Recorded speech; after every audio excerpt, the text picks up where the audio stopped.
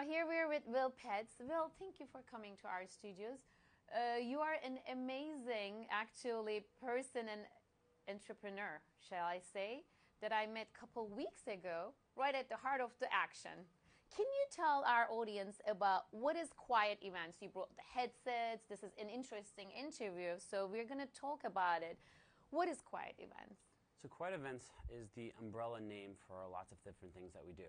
One of those things is called quiet clubbing. I know when you say it out loud, it sounds really crazy, but it really works really well. But it is crazy. And it is crazy, yeah. So basically you go into a club, a bar, rooftop, wherever you are, and there's zero music. But everyone's dancing and having a great time. And that's because when you walk in, you get these headphones that tune into either 3 different types of DJs or types of music or even TVs. So that there's no music outside and people are dancing and they can see who's listening to what music because of the colored LED lights on top. So you can dance with someone dancing the same music or even dance with someone that's dancing different music. That's interesting. It's great. I mean, I experienced myself, but this is a hot new trend, right? How old is this concept? So the concept actually comes from the UK. It's been about 7 years, and it's called silent disco there. However, it never really caught on in the US because it was really the underground, like, you know, people that are a little shady, that, you know, like, you know, druggy kind of scene. I don't know if I should say that, but that's okay. Why not? it's, you know, it was really to get around the cops, right? So after like 3 o'clock in the morning, they would put these on and no one could hear them. So I brought it to the U.S. and called it Quiet Clubbing, rebranded it a little bit because that's what we do here. We don't disco, we club. And brought it more mainstream, top 40, just a really social aspect of it, you know, after work crowd. And it's really been doing well. It's really hard to get people to go, what am I going to do, put headphones on? But when they put them on, they're like, oh my God, this is amazing.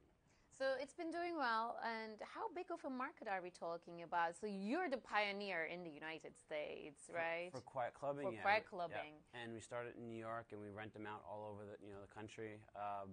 It's one of these things where I bought, you know, I manufactured only 300 because I'm like, I'm not really sure it's going to take off. And then after a month, I'm like, oh my God, I need to do 600. And every time the orders just keep getting bigger, so I just keep ordering more and more. So we're going over thousands now. Over thousands, that's crazy. And most of the clubs, look, I didn't say discos, but clubs in Manhattan, they're calling you, they're requesting more. Why? What is the need for? Is there a requirement for certain clubs? Yep. What makes it so popular? So there's 2 aspects of it, I guess. Is one, there's definitely clubs that are just like, we want to do something different, right, and just draw a different crowd. So because you can have 3 channels, you could do the electronic music, you could do 80s music, you could do top 40s, and bring a crowd that's from their 20s to 50s, and they can all intermingle. So it kind of gives them a new aspect, and it refreshes the club. The other aspect, which has been really key, is the clubs that are outdoors and that at like 10, 11 o'clock, they have to kill the music because it's residential. So now, you know, when a normal club shuts down, there's no issue because now people put the headphones on and party till 3 in the morning. The bars are making more money, the people are having a lot of fun, and it also gives them a wide range of music to listen to. That's a brilliant idea. And how about the social aspect? You told me that the social aspect has been, well, I can testify myself. I think I met more people while I was listening and dancing, the ones that I wanted to meet. So, and that's the hardest part to get to people is that they're like, but you put headphones on, how is it possibly social? Yeah, these are the headphones. Yeah. Maybe we should put it on. Oh. Okay. No, exactly. So, yeah, but what happens is when you put them on, yes, to be social, either you take them off, you flip them over, and you can actually hear the music. You put them on the side here, and you can actually talk to someone. But because there's colors on top. Oh, I see. Yeah, the colors. So red, blue, and green. You I can have see that too, right? Look, I'm green exactly. now. So I want to probably put it on green so we can have the same music and dance. And dance, that's right. Well, it can be seen also as well. Okay, Oh, yeah. so that's the idea. And in a club where it's normally like, and you're kind of screaming to talk to that girl. That's right. Now there's no screaming. So we find a lot more people start having better conversations. Girlfriends come out and they're staying a lot longer because it's not like screaming, their ears aren't hurting. And you walk out in the morning going, wow, I just had a great time, and I'm waking up not feeling with a sore throat and the ears ringing. True, so my eardrums are bumping like even after I leave, even the next day. You're right. I love this idea. And also there are different DJs, right? Yeah, you can do 3 different DJs. Yeah, you could do 3 different live DJs. You could do pre-recorded mixes. We've also done something like the Final Four with the basketball. where one of the bars rented them so that they can do the Final Four in one, the Rangers game on the other, and some music for some ladies and guys that didn't like sports. And they can actually hear it. Oh, yeah. I was at Club Getaway, by the way. We mentioned Club Getaway for David, too. And I was listening to all those 3 channels. And then the DJ made all the blue listeners do certain things. It was crazy, hilarious, fun. We were touching each other's shoulder and then going in circles. So it was fun. I want to ask you, this is our last question.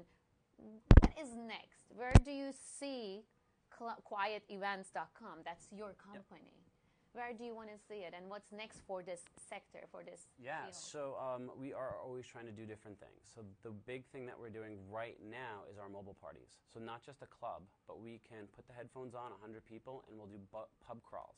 So in the subway system, people are dancing in each bars, and they keep walking. So that's one of the things that we're doing today. We're also doing outdoor movies.